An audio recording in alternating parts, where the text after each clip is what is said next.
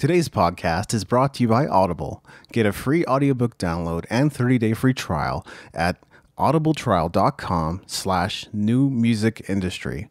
Over 180,000 titles to choose from for your iPhone, Android, Kindle, or MP3 player.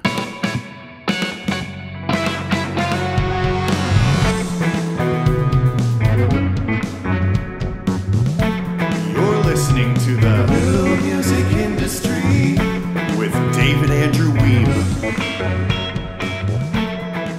I've talked endlessly about the importance of reading books on the blog and the podcast, and judging by how much traffic posts about books tend to generate for the Music Entrepreneur HQ, seems like most of you agree that it's a habit worth creating in your life. I consider myself an avid reader, though I will readily admit that my reading habit took a bit of a dive in 2017 and 2018. I was still reading up on a variety of topics, especially online, and I did get around to finishing a few books too. But there's only one book that stood out for me, and it's also the only book I read multiple times in 2018 because I wanted the concepts and ideas to become a part of the DNA of the Music Entrepreneur HQ. What book am I talking about? Work Less, Make More by James Schramko. Who is James Schramko? James Schramko is the founder of Superfast Business, an online community where business owners go to receive coaching and learn how to grow and optimize their online businesses. If you'd like to learn more about James, you can have a listen to episode 86 of the podcast. What is Work Less, Make More? Work Less, Make More, the counterintuitive approach to building a profitable business and a life you actually love, is James's first book. I liked it so much, I bought 2 copies and gave one away. In the hustle-obsessed culture we now live in, working less and making more sounds both counterintuitive and refreshing. James is a contrarian in this regard. He doesn't agree with the many experts who are constantly pushing the idea that if you aren't working 16-hour days, you aren't going anywhere fast. James himself is living proof. He works about 20 hours per week and spends the rest of his time surfing, watching movies, and spending time with his family. What can I expect to learn in Work Less, Make More? Work Less, Make More is a shorter book with minimal fluff, and that's by design. So virtually every sentence is packed with value. That's not something I can say about the majority of books I've read. Even if I wanted to, I wouldn't be able to communicate everything I've learned from this book, but here are a few examples. 1. An effective workday is about energy management, not time management. James talks extensively about the fact that what matters most as an entrepreneur is effectiveness and not productivity. There are plenty of people out there who are obsessed about getting things done, and while we all have things to get done, especially as business owners, if we aren't focused on getting the right things done, we can waste a lot of our time and energy on the wrong things. Further, a lot of people seem to focus on how time is a finite thing without considering that their energy is also finite. When should you work? At a time when you are awake, alert, and focused. So tackle the most important items on your to-do list when you're feeling your best. Leave low-impact activities for when you have less energy. 2. Once you have an offer that converts, then you have the makings of a viable business. It's amazing how many people launch blogs and websites without even considering what their audience wants or what they're going to sell to them. There's nothing wrong with having a blog, but a blog in itself is not a business. Now, there are plenty of people online saying you should build your audience first and sell to them later. For the most part, there's nothing wrong with this approach. The one downside I see is that when you finally do create something, you have no assurance that your audience will buy it. But if you have a product that sells, you might have a real business on your hands. So starting with a product is not a bad idea. And before you even build it, you can try selling it first. If no one buys it, don't make it.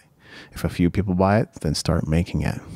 3. People who make money on books do so because they have a high-value product or recurring membership to sell.